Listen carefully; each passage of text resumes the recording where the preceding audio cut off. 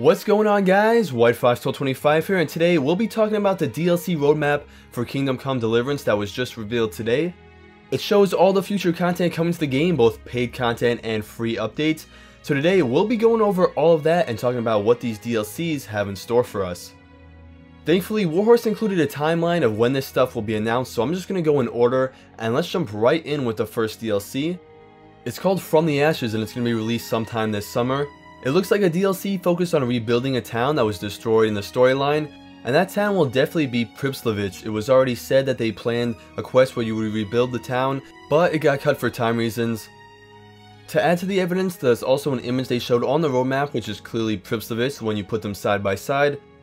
Now, a lot of people were thinking this might be Skalitz, and I could see why, but historically that just doesn't make sense because Skalitz was actually never rebuilt, or at least it wasn't rebuilt in the time of Kingdom Come. So the same time this DLC is released, we'll also get a hardcore mode added to the game, coming free to all players.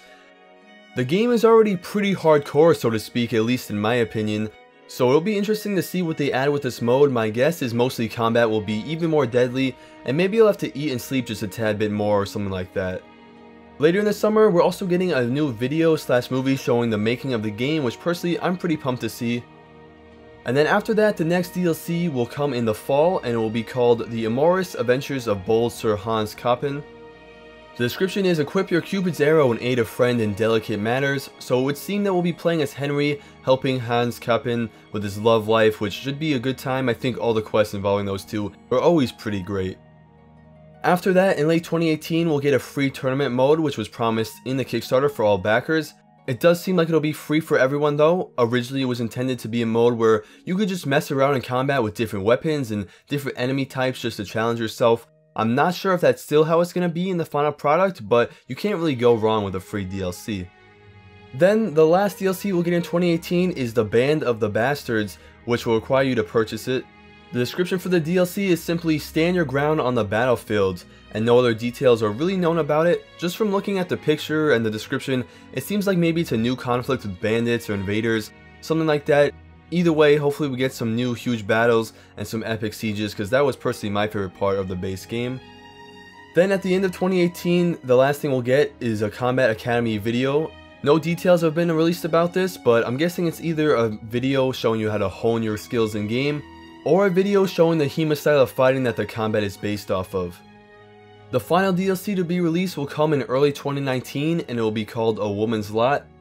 This is almost certainly a playable Theresa main character, and since the description is see things from a whole new perspective, I don't think it will be new questing content, so to speak, just that you'll now be able to play the whole game as Theresa, undoubtedly with new dialogue options and things like that.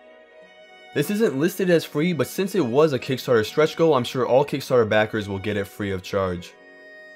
Now last but certainly not least, I know everyone is really pumped for this one. Sometime in 2019, mod support will be added to the game, at least for PC. They have not confirmed or unconfirmed mods coming to PS4 and Xbox One, so that is still a possibility, but this is probably the most requested thing I've heard about the game, so it is very awesome to hear that mods are definitely coming to PC.